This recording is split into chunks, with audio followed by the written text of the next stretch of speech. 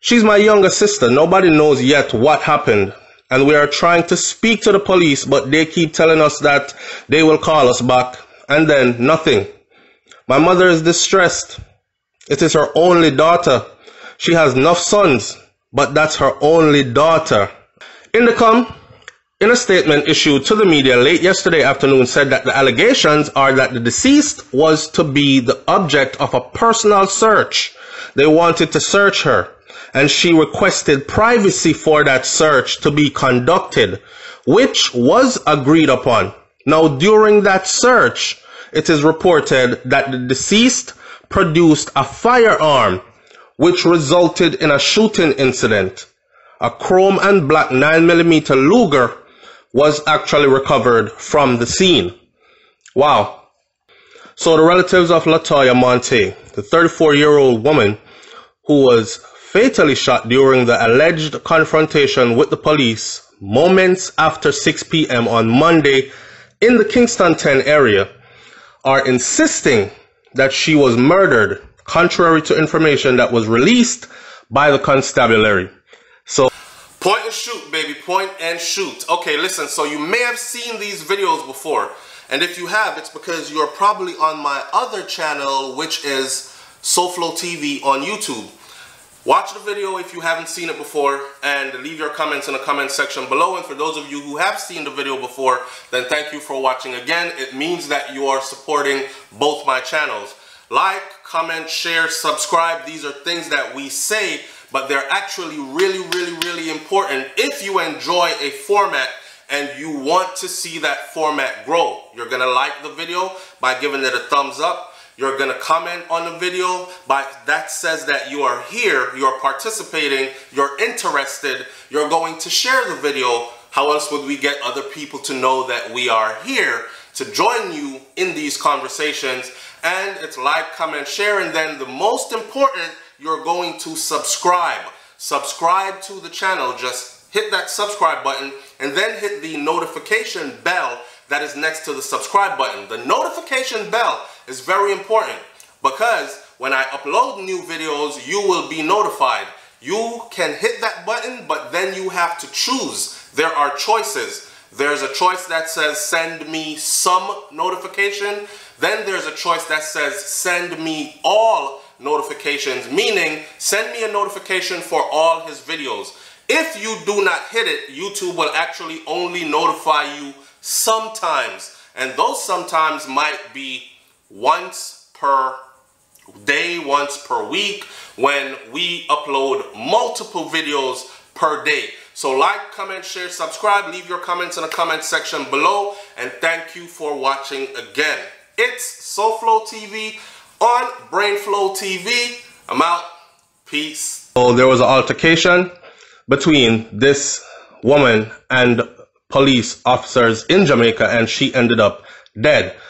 So the police is a tersely worded statement issued yesterday said that Monte of Maxfield Avenue in Kingston was fatally shot during a confrontation with the police at about 6:50 p.m. on Monday, June 29th, in East Bloomberry Road, Kingston 10.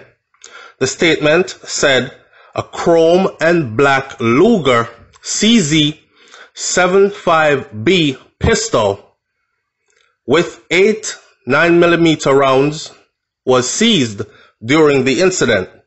The police have said that the matter has been reported to the Independent Commission of Investigation, or Indicom, and the Inspectorate and Professional Standards Oversight Bureau of the Constabulary. In other words, then, it has been reported to higher authorities who are at the moment looking into it. Now, the part that grabbed me was that she is a British citizen, or so it was said. So it led me to go do some research, because there are rumors out there. People are saying that, oh, she bad from she there England. Beer drugs man she love and bad man she love, and she was in trouble in the UK too. Go look her up. That one comment alone sent me searching. All right, and I'm going to tell you what I found. Not saying that that makes her guilty of anything.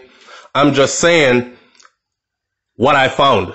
So, the distressed relatives of the deceased woman, whom they yesterday described as a nice, normal, young, single woman who was enjoying her life and would not harm a fly, said the police were concealing what truly took place and have accused them of being secretive and reluctant to answer their queries or even speak to them.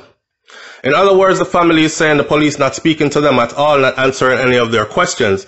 They said that the shocking news of the death of the cherished sister and daughter came to them in the dead of night after it took place, hours after it took place. One of the deceased brother, Kevin Monte, told the Jamaica Observer that when I went and identified the body last night, I was told by the police sergeant that it was sometime around 2:30 in the afternoon. An altercation between my sister and a taxi driver on Hagley Park Road. The passenger in her vehicle was a male. The passenger, they said, pulled a gun on the taxi driver. The taxi driver drove away, made a phone call to the police that someone had pulled a gun on him and gave them the license plate and Ray mean, gave the police the license plate, gave the police the description of the car, told the police what area he was in when the gun was pulled on him, which leads me to that, because there's another comment out there that said, and I thought it was a rumor, but obviously it's printed right here for people who read this particular paper would see this. It was about a confrontation between a man that was in her vehicle and a taxi driver that was driving their own vehicle. The man she was with, alleged, the man she was with pulled a gun. The comment that I saw out there was this: "If he talk the truth, the man pulled the gun, the taxi driver drive off before him could have fired no shots. Taxi driver set police upon him, police find them, the youth run away and leave her. That's what happened." But how are the police saying though? This is my question. How are the police saying that she pulled the gun on them? So there's a bag of mix-up going, you know, because take into account British citizen and all this other stuff. So the police drove through the area, which is Richmond Park and Hagley Park, and in the evening part, them buck up the vehicle, them pull over the driver, and them say she back a gun upon them, and them shoot her and kill her. Them claims that them have the gun. Her brother told the Observer. He said that, however, he was later told that his sister had exited her vehicle and that at the time of the fatal incident, she was alone. Which begs, where was the guy that was in her vehicle? And I'm also asking, was she killed in the vehicle? Was she shot in the vehicle? Or was it a altercation involving her and the police while she was outside of the vehicle? So she would have to be standing, picture this in your mind, she would have to be standing outside of the vehicle, right? With a gun in hand, out in broad daylight in the street. Now this is a brave girl, but this is the scenario that they have put out there. So it's for us to think about and to sift the sense out of the nonsense. She has lots of sons, but this was her only daughter. So, you know, it hit hard. The stories we are getting, it sound like murder to us, says another brother, Leon. My sister was a British citizen with a Jamaican father. She lived here and Jamaica for the last 3 years. She was a nice, normal girl, and she was shot and killed by the police in Jamaica, and that doesn't make sense to us here. So this brother apparently is speaking from the UK, and he is saying to the Observer that my sister is a British citizen with a Jamaican father. She lived here in the UK and in Jamaica for the last 3 years. So for the last 3 years, she's been moving back and forth, you know, between Jamaica and England, just flexing and enjoying her life, like they said. I saw a comment which has turned into a rumor as well, people are saying stuff like, she never up to no good because she leave good England where there's so many opportunities for her. For come Jamaica, come mix up with streggy and mix up with dirty people, and now look where it get her.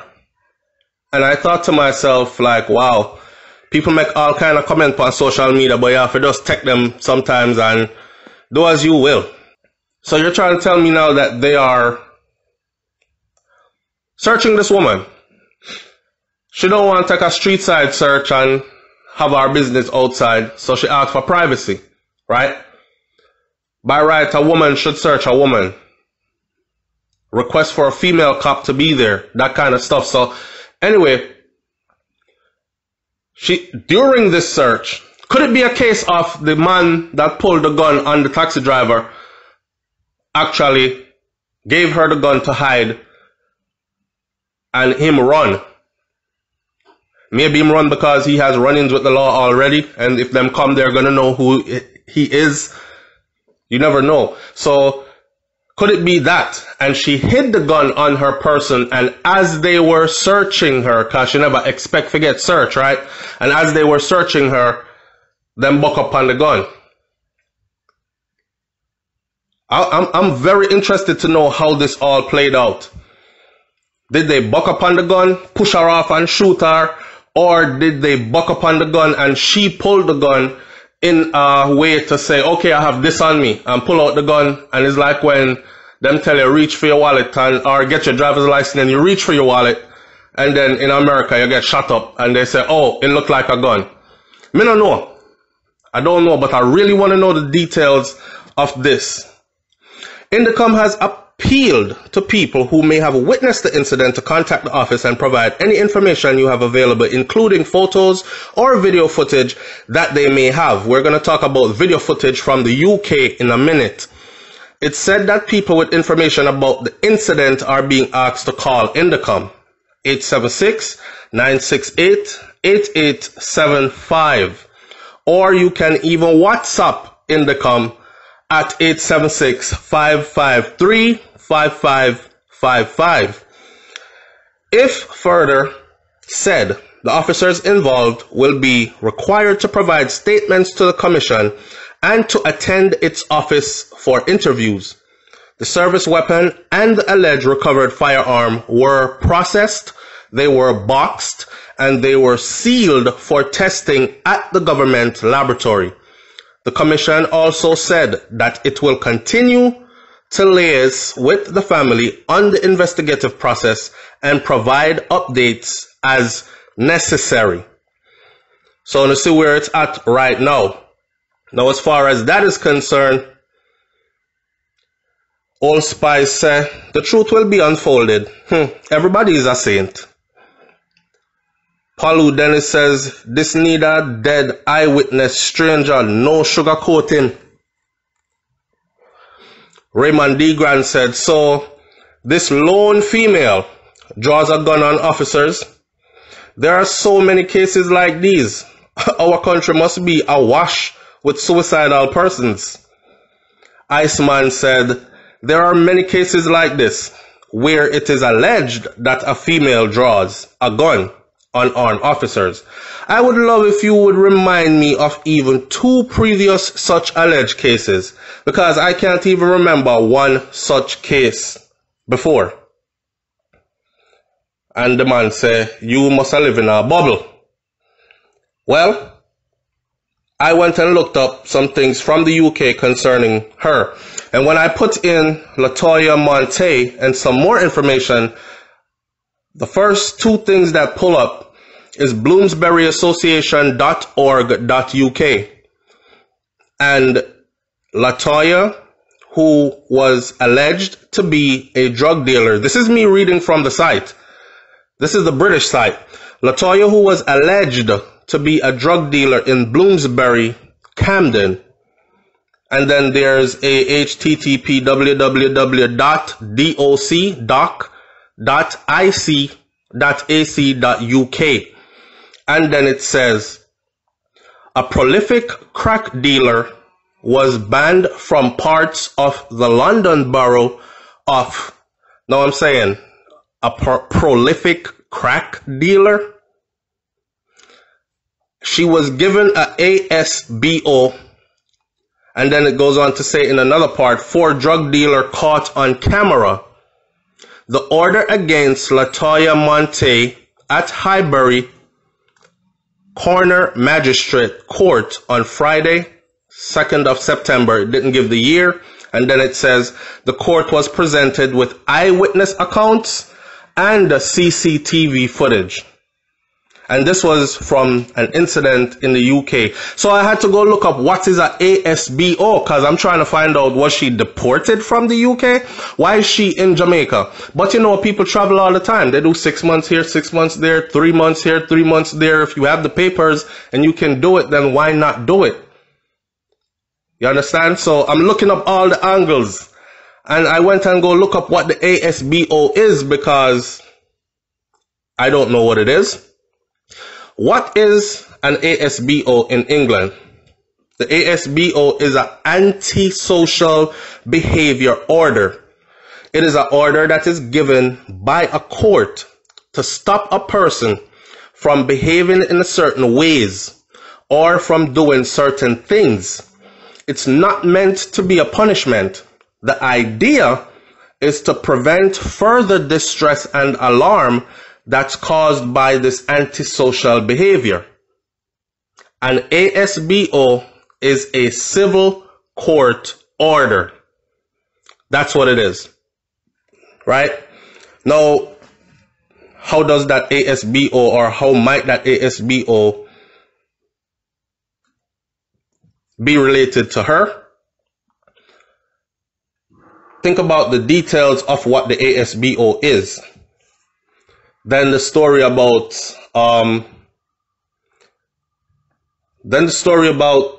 the video footage and eyewitness, and then the ASBO being issued. So an ASBO could be issued to someone who, for instance, you stand on Market Street and 11th Avenue, and you are known to be standing on that corner every day. Within your legal right, you can stand on the corner. There's no law that says a free citizen cannot stand on a corner for whatever extended period of time. But if you're suspected to be standing on that corner selling drugs, then the law can issue you an ASBO, which would prevent that behavior. It's a warning to say, stop doing this. Stop coming to this area. Stop standing on this corner. Don't want to see you on this corner anymore. Right? They didn't catch you with any drugs. You are suspected to be a drug dealer. Well, it went on further to say that they did have video footage and eyewitness accounts, so along with the issuance of the ASBO. And I have not confirmed 110% yet any of this. I am just giving you information compiled that is out there already, so you can listen to it and see if it makes sense. Granted, it looks really bad in the world's eye, because somebody is going to say, no, there we go. Another foreigner go Jamaica, go dead. Right? And it could be way more to the story than what we actually know. I do find it very suspicious, though. I don't think that this girl could have been so crazy, mad out her head to pull a gun on police officers and expect nothing to happen. I don't even think she would be the type to do it, but I don't know her like that. I'm just guessing. It's out of character for a woman to do it, but doesn't mean that they can't do it or they won't do it. And I still want to know, where is the guy and who is the guy that was in her car? Was there even ever a guy in her car? Was she just riding around strapped because she feel like, say, she got to protect herself when she's in Jamaica? But then that would leave the taxi man to be a liar, because the taxi man is the one that originally put the police on to them. Description of the car's license plate, everything. So the taxi man did see a man pull a gun by his own account and pointed the gun at him while they were arguing. The taxi man drive off fast, made contact with police, and this is how we ended up where we are now. Later on, when the police show up, circle the area, they recognized that vehicle, the license plate they were given, and she was the one that all this happened to. Leave your comments in the comment section below. Tell me what you think about this one. I'm out. Peace.